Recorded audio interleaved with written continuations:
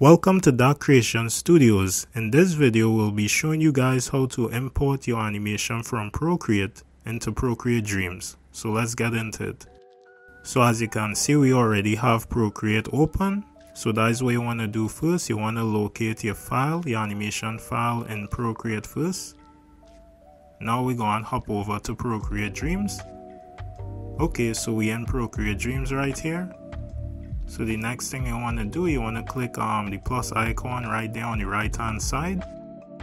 There you will see you have widescreen here, and most likely you will click this option if that's the size format your animation from Procreate is. You just click on this one. But for us, we're going to scroll down and we're going to click on this square here because that's the size our animation is in. So we could go ahead and click on empty. Once you clicked on empty, you'll be able to see your scene right here. But now we're going to take our finger and we just go and drag up at the bottom until you see this arrow.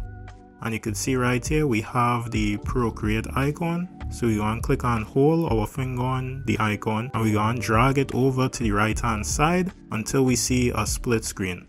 So right there you could see the split screen, and also you could see the animation as well.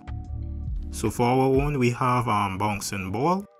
So we go and click on hold and we just go and drag that in to Procreatedreams. And right here from the screen you could see it say important, but it go and kind of load in for a bit, so we go and speed through this part until everything in. Alright, so it finished importing, so we could go ahead and take our finger and we could just drag the split screen away off to the right. Okay, so as you could see down below here on the timeline, we have our animation. So what we could do, we could go ahead and click the play icon to play it. And I noticed that it's playing like faster than the one I had in Procreate, but we'll go in there and slow that down later on. Next, we will zoom in a bit and we will take our finger and click on hold on the animation on the timeline until we bring up this menu. And then after that, we could go ahead and we will click on ungroup. Next we will zoom in. So as we zoom in, you could see we have two separate layers. We have the one on top for the ball and the one below that for the background. And I noticed the background color changed when we import it in, but you could always import just the background color later on. So we just go and turn off the background. And then if we click through here on the top layer, you could see all the frames of the ball animation right here. So pretty cool. And another thing that's cool, if we go here and we click on the brush scribble and then we drag the screen down, we will enter into the flipbook mode.